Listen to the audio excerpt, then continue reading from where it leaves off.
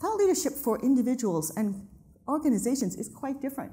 And in fact, in this day and age, it's really become an imperative that this isn't about influence and impact. This is about rebuilding trust.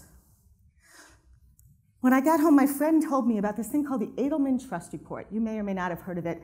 It is an annual report that studies the global trends around trust. And here's what I learned. 2017 is the year of trust in crisis. Think about that. Trust in crisis. But we're all feeling it, aren't we? Right? We've lost faith in our institutions. We've lost faith in our government, in the media, in the church, in pharmaceutical companies, in banks. I could go on. But I'm not really a person who likes to focus so much on the problem. I like to focus on the solution. And I would love to stand up here today and in the next 10 minutes tell you how to solve this. But I do believe instead that I'm going to start a conversation, because I think it's going to take all of us working together to create the solutions to turn this tide.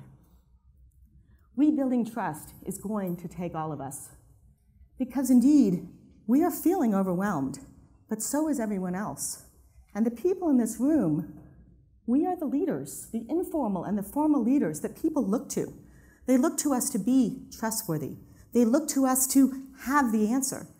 They look to us to be leaders that they can follow with moral courage to take on those who need to be held accountable.